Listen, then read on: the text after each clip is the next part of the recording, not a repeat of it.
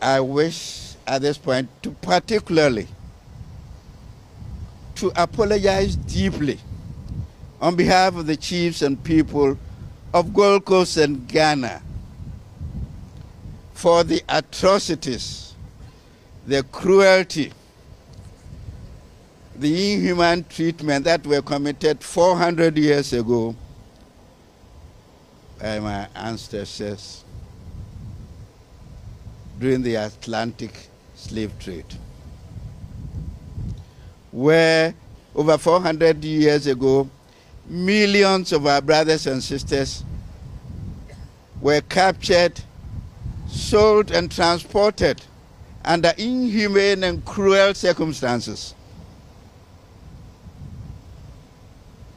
through Elmina Castle across to the Caribbeans and to the New World. On behalf of the chiefs and people of Ghana, I do render unqualified apology, deep from the bottom of our hearts. Deep from our bottom of our hearts.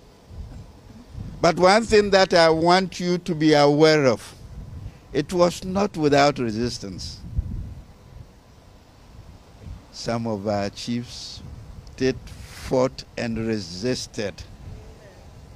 Some of our people did fought and resisted. But we are fighting a losing battle against a stronger army. People with guns, and we had no guns. They deceived us with liquor and all other temptations.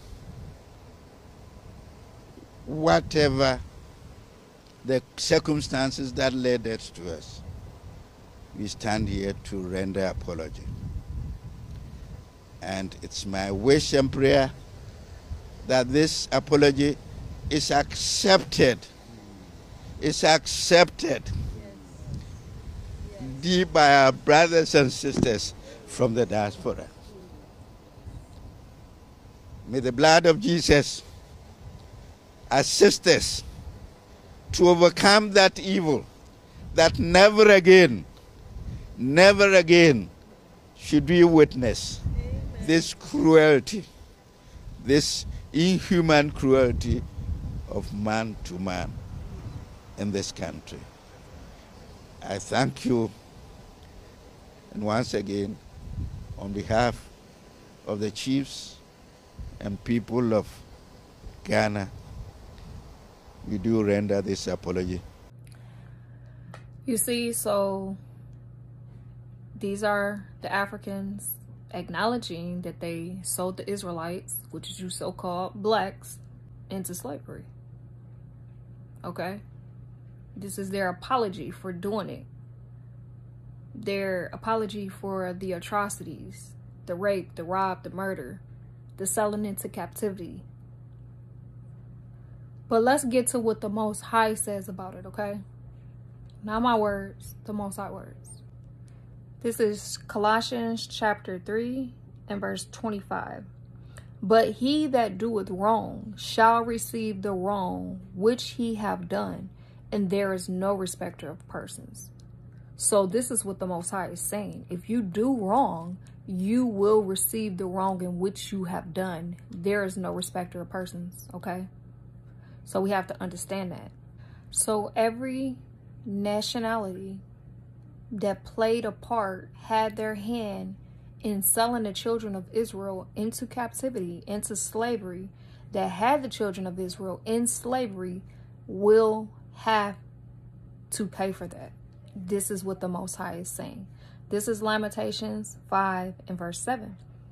Our fathers have sinned and are not, and we bore their iniquities. So you see how he said his ancestors did these atrocities to the children of Israel? Well, guess what? We're in captivity right now, paying for our forefathers' sin. So it's only right that you have to pay for your forefathers' sin.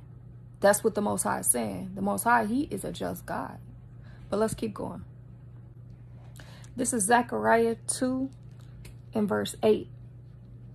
For thus said the Lord of hosts, after the glory have he sent me unto the nations, which spoiled you. For he that toucheth you, touched the apple of his eye. So the Most High, he loved his children. He loved the children of Israel. See, and the beauty of it all is we don't have to do anything. We don't have to do anything. The Most High, he's going to fight for us. He is going to fight for the children of Israel. This is Romans chapter 12 and verse 19. Dearly beloved, avenge not yourselves, but rather give place unto wrath. For it is written, vengeance is mine. I will repay, said the Lord. So you see, so the Most High, he's going to repay and he's going to avenge for what was done to the children of Israel. That's just. Let's keep going. So we don't have to avenge for ourselves. We don't have to fight. We don't have to declare war. We don't have to do any of that. The Most High, he's going to fight for us. This is Joel chapter 3, verse 1 through 4.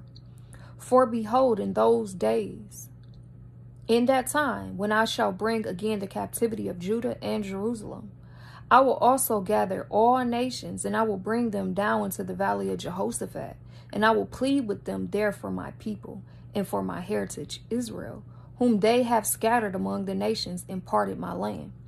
And they have cast lots for my people, and have given a boy for a harlot, and sold a girl for wine, that they may drink. And see, in his confession and his apology, he said this, that they sold us for wine. You see? But let's keep going. Verse 4. Yea, and what have ye to do with me, O Tyre and Zidon, and all the coast of Palestine? Will ye render me a recompense? And if ye recompense me, swiftly and speedily will I return your recompense upon your own head. So the Most High, he's not playing about his children. Bottom line, you know, he's coming back to avenge for the children of Israel. And that's what the world has to wake up and realize. You didn't just take black people into slavery. You didn't just take Mexicans into slavery. You didn't just take the natives into slavery. You took the children of Israel. Let's keep going. I got one more precept. This is Revelations chapter 13, verse 10. He that leadeth into captivity shall go into captivity. He that killeth with the sword must be killed with the sword. Here is the patience and faith of the saints. So that's just. And that's it. Shalom.